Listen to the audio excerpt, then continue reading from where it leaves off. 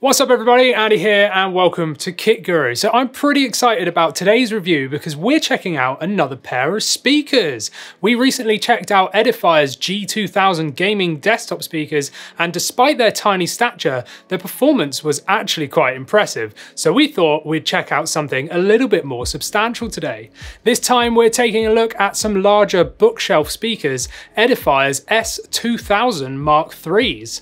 These come in with a price tag of £430 in the UK, and this time I will be including a sound test too, so stick around for that because I know some of you love that kind of stuff. Before we continue, make sure to subscribe and like this video if you enjoy all the content that we make here at Kit Guru. Okay, so let's crack on. Well, the box is pretty substantial and it's also pretty heavy too, at just over 20 kilograms. What I absolutely love was to find everything that's included inside the box. I've seen speakers in the past arriving without any grills or compatible remotes, often adding these as an extra charge, but that is not the case here. We have our left and right speakers with the protective grills already attached, the user manual, an IR remote control with batteries included, nicely done Edifier, 3.5mm to RCA audio cable, RCA to RCA audio cable, fiber optic audio cable, and our speaker connecting cable. Despite everything being included, you can still buy the remote and grills separately if you ever need to replace them later on. So my first impressions of the speakers are they're just great.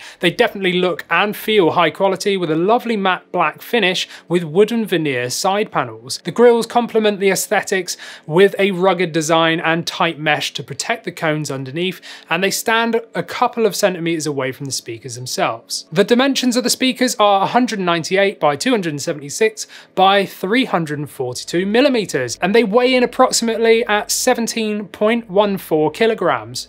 On each base of the speaker, we have very well machined metal rose gold feet with rubber thick bases. The right speaker is our master speaker, and this has all of our connection and power ports on the back, but there is also an OLED LCD screen on the front of the speaker at the bottom, and this displays source, volume, sound profiles, and more. I'll come back to this later on though. Looking at the connections on the back, we have our permanently attached power cable. Now, for me personally, I kind of wish this was removable, as you could then choose the correct length for wherever you're going to be placing the speakers. We have our speaker cable input, output, and this is how we connect both speakers together. We have our power switch, optical and coaxial input, and what I really liked to find was the two line-in inputs. We have line-in 1 and line-in 2, along with other options, and this makes it possible to connect these speakers to multiple devices at the same time, and then easily switch between them. What I haven't mentioned yet is that these speakers actually have Bluetooth version 5.0 capabilities, along with Qualcomm's AptX HD decoding. This is to give the best quality audio over Bluetooth connections, and it supports lossless 24-bit, but your device will need to support this feature. Luckily, my flagship Sony Xperia 1 Mark II mobile phone supports this feature, and it just sounds excellent. Bluetooth is easy to set up. Just press the Bluetooth button on the remote, scan for devices on your device, and just connect to it. It's as easy as that. Edifier says connection to multiple devices such as TV sets, TV boxes, Blu-ray players, games consoles, CD and DVD players, smartphones, computers, tablets, and other devices is possible. So basically they're saying it can just connect to anything. On the back of the master, we also have a dedicated bass and treble knob, and this lets you fine-tune the levels to your taste. And at the top we have another dial for volume, but that can also be pushed in for input selection too if you don't want to use the remote control. The slave speaker on the left requires no power. It gets its power through the cable that attaches it to the master speaker.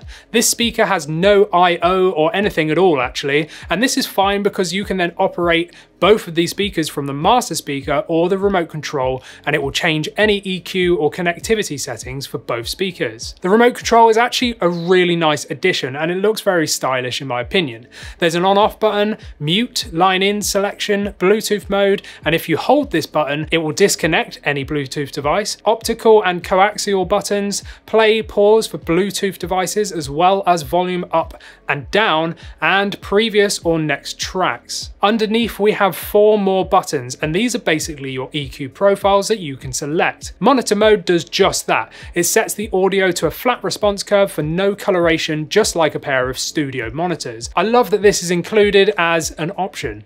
Dynamic mode, of course, increases the dynamics for more punch and clarity too. Personally, I absolutely love this one. This one's been my favorite mode by far during my testing, and I've been listening to sort of heavier music as that's what I'm currently feeling at the minute. Classic mode reproduces a classic hi-fi sound, and vocal mode attempts to bring the vocal presence forward to be clearer in the mix. I'm glad that they've included these profiles instead of none at all, and I'm also glad that there's not too many profiles to choose from. I think these four cover all bases, and they work well too with obvious definition between each mode. Don't forget you have the bass and treble fine tuners too if you need to use them. I'll be showing you each of these profiles in use a little later on. When using the remote, all of the actions or input selections are displayed on the screen of the master speaker. I absolutely love this feature. It's very clear to see, and it actually is very helpful. It's a feature I didn't even know I needed until I started using it. Specification wise, the S2000 MK III speakers are actually high-res certified and feature patent pending planar diaphragm tweeters with RMS power of 15 watts and 50 watts for the 5.5-inch woofers. Edifier claim these are perfect for use in rooms as large as 50 meters squared. Now obviously I can't test that for you, so I apologize. They have high efficiency digital power amplification, dual advanced DSP chips, a digital audio signal with a sample rate of 24-bit 192 kHz, and a frequency response of 45 Hz to 40 kHz. Now I'm going to do a slightly extended sound test here to give you all the best representation of these speakers that I can. So do remember, everyone's speakers on their devices will be different, and you won't hear exactly what these speakers sound like in person, but at least it will be a good reference point. This is a semi-treated room. I'll start with the track itself, playing through my editing software, and then I will jump to the track on the speakers before going through all four of the EQ profiles.